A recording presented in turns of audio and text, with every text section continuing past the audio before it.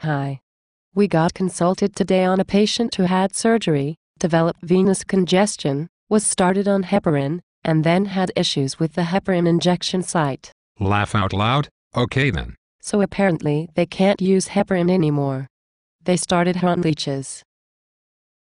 Apparently there are leech farms. They just ordered them and they were sitting in some special solution on the table next to the patient's bed. It's pretty awesome. Well, not for her. It looks pretty uncomfortable. We were consulted because leeches carry this one bacteria.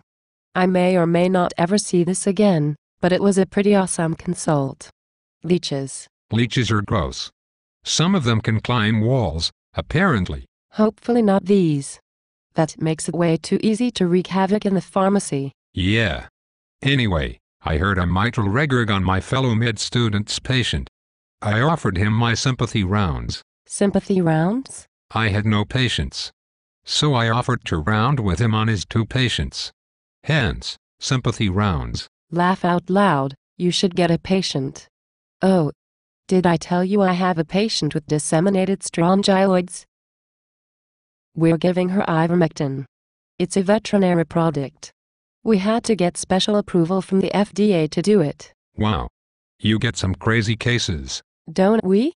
It's pretty awesome. She's not doing well though. She got moved to the ICU. We're giving her every drug we have with activity against strongyloids. Oh. You make me want to do infectious diseases more now. Ha ha ha. That's because infectious diseases is awesome. And now the fellows are writing to get strongyloids antibodies on every single immunocompromised patient.